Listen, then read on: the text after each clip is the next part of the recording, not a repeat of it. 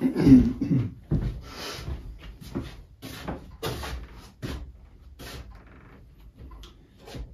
and welcome back to Air Engine Research. Today's video is not going to be the same as usual. I spent the day yesterday and last night thinking about what I want to put in my car, so I made a decision. But before I get into that, I want to kind of give the new followers an idea of what I've done and what my plans are. I started about 17 years ago working in my garage. I bought a milling and metal lathe combination machine, and I started trying to design some kind of a simple and easy to work on air motor that I'd be able to put in my car to replace the gasoline engine. I worked on it for about 3-4 years, I guess. And during that time, I started making some videos, just to keep track of what I was doing.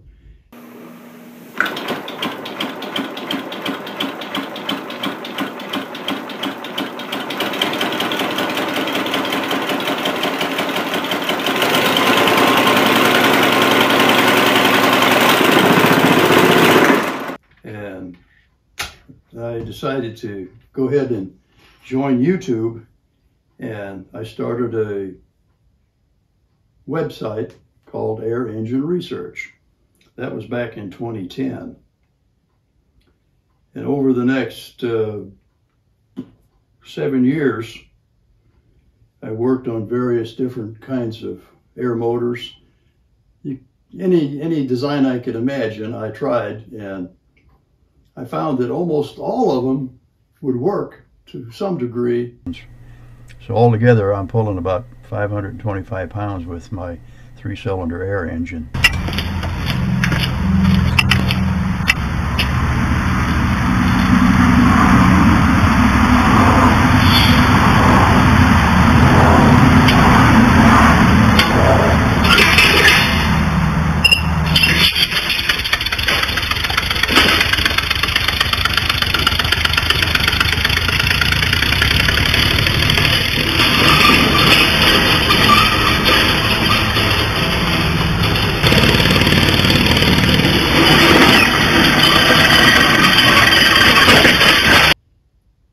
So I kept at it, and finally in 2017, I come up with a design for a 6-cylinder. Then the way it operates is it has 2 plates that are bolted together in the center, and one of them has a groove in it that is off center. So that's called an eccentric. And I've been working on that since 2017. And I finally got it to where I thought it was ready to go.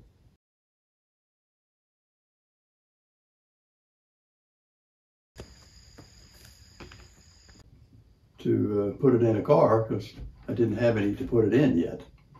I couldn't afford to just take my motor out of my car and see if it works. So I waited, and in the meantime, I come up with another idea using a 4-cylinder. Well, a number of different ideas, but this is the last design that I came up with.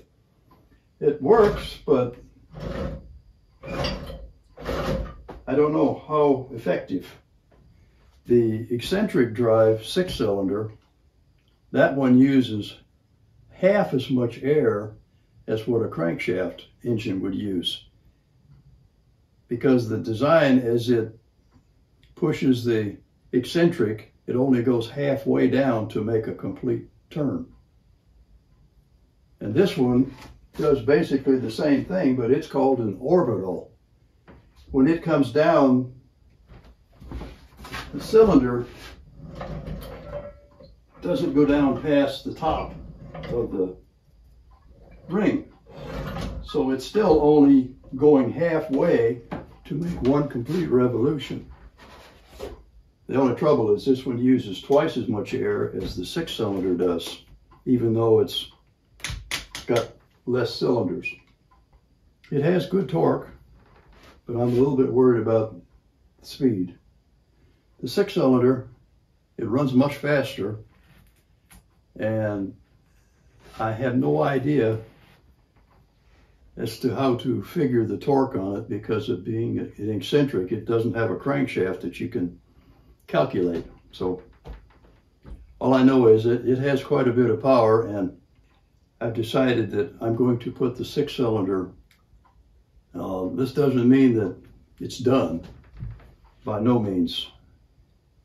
There's going to be problems putting it in the car, I'm sure. I'll have to find a way to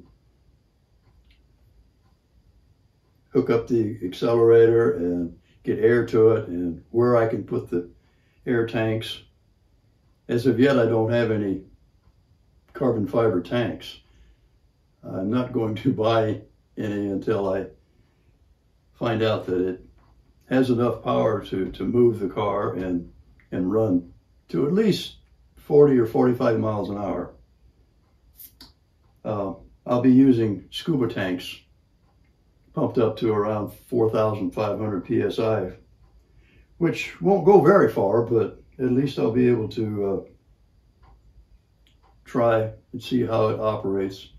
And if it goes as I hope it does, then I'll see about purchasing some of those carbon fiber tanks.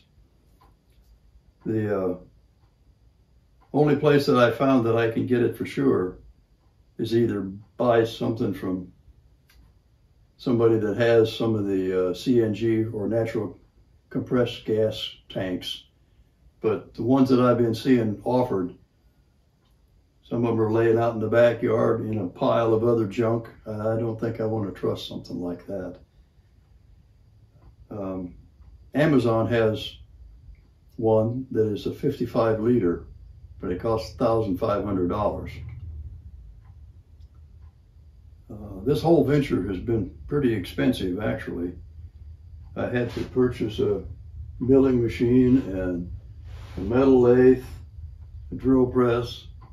I had the guy get a paintball compressor that was over $2,000.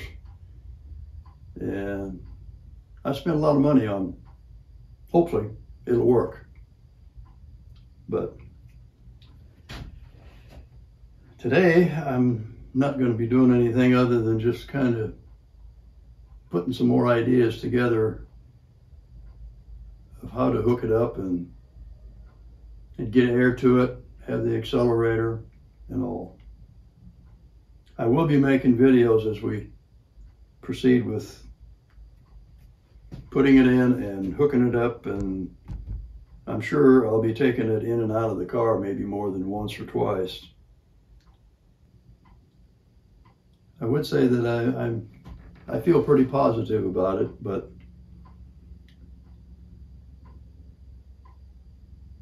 if you would, even though you've never done it maybe before, give me a thumbs up for good luck. I'd appreciate that.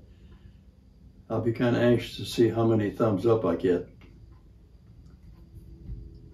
So once again, thank you for looking in, and for you long-time subscribers, well, maybe you're finally going to get to actually see something that we've been hoping to see over the years.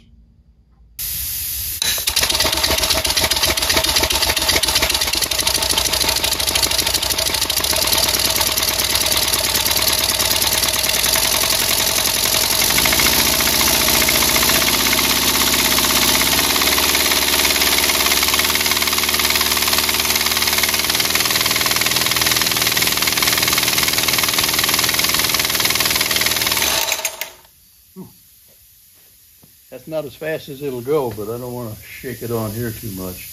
Hopefully it won't shake as much whenever it's in the car. This thing here is not even tightened up or nothing, so it's loose. I mean, you can move it around. So I think it'll do better in the car.